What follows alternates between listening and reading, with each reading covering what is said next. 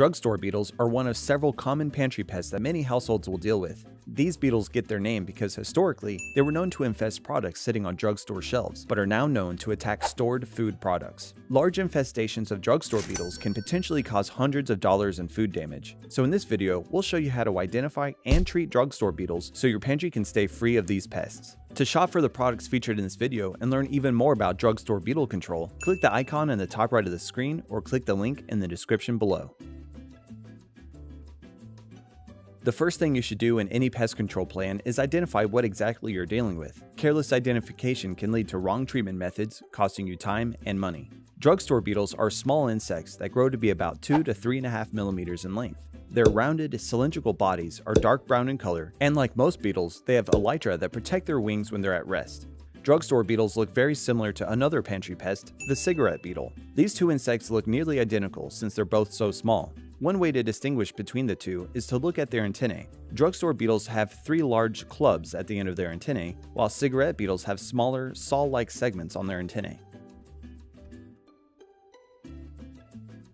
Inspection is the next phase of any good pest control plan. Once you know what your pests look like, check around your property to confirm their presence or find hotspots of activity. To confirm drugstore beetle activity, look in and around your pantry or where packaged foods are stored. You may see a few beetles wandering the shelves, but focus on finding the source of your infestation. Commonly infested foods tend to be grains and flour packed in paper or cellophane, or other grain products like cookies or pet food. Be sure to also check any drawers and shelving for cracks and crevices drugstore beetles can hide in. Take note of which foods are infested and where you've seen the beetles, and you'll use this information to direct your treatment.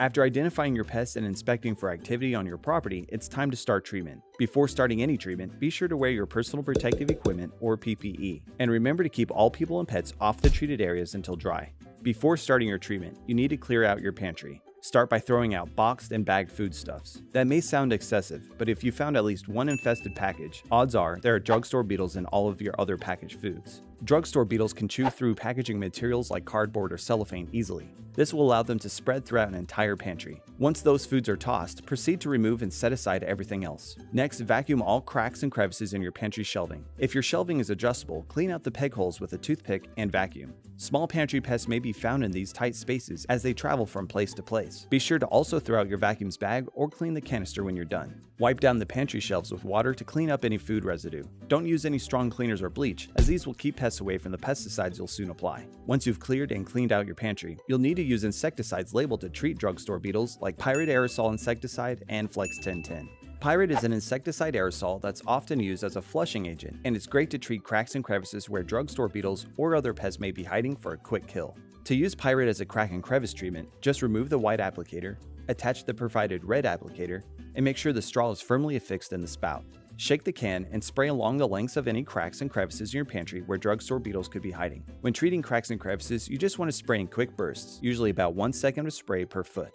Pyrid does not leave a residual, but it's an excellent contact spray with a powerful knockdown and quick kill. Next, apply Flex 1010. Flex 1010 is a liquid insecticide concentrate that's labeled to treat drugstore beetles and many other insects. Flex 1010 also has a residual of up to 30 days, which will ensure straggling pests and future infestations are kept under control. We recommend using a hand pump sprayer since you'll be making an indoor application. We recommend you use a rate of 3.2 fluid ounces of Flex 1010 per gallon of water. To use a pump sprayer, open the sprayer, add half a gallon of water, and add your measured amount of Flex 1010. Then add the remaining half gallon, close the sprayer, and shake to ensure an even distribution. Pump your sprayer a couple times to produce a low pressure spray. Spray along the cracks and crevices in your pantry, typically where the shelves meet the walls and where you've seen drugstore beetle activity. With both products, you'll be able to kill any drugstore beetles you've spotted and protect your pantry against stragglers or future potential infestations. Be sure to only spray these products in an empty pantry and allow your treatments to dry before you restock your shelves.